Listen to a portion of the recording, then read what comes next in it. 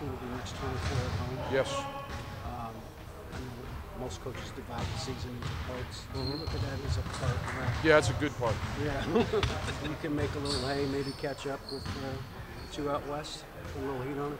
Well, I'm not thinking so much about the two out west right now. I'm thinking more about what we're doing. What I really want to do is get our guys all on the same page and get into the kind of flow that we were in last year.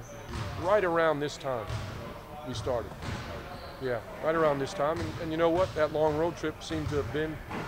I hope it's a harbinger for what's going to come. You know, I really do. You know, that's my hope. More so than worrying about what's going on out there. Two more for coach.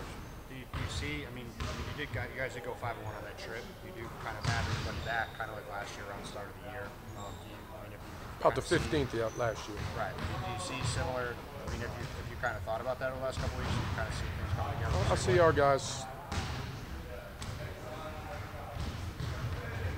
I see our guys kind of recognizing the time. Yes. I think you guys have 17 of your next 24 home. Coach Blatt mentioned how he hopes that this is now the opportunity for you guys to kind of get on that roll that you ended last year's regular season with. Is that something that you as players look at as well? It's just important for us to take care of home court. Our fans are great. You know, we're going to expect a packed house no matter what team is coming in, but the next few teams that are coming in are great teams. And we got to make a statement. Could you reflect on going 5-1 on that road trip? Can I live with it? No. Can you reflect on it for those I'm sorry. with you every game? Well, it was a very positive trip for us, obviously, both in terms of the results and in terms of team chemistry. You know, it's not easy to be on the road with anybody for 12 straight days. You know, and our guys handled it well, and you know, we came back with a successful trip on and off the court. We were a little slow today in practice, but that's natural after that kind of trip. I bet you all felt a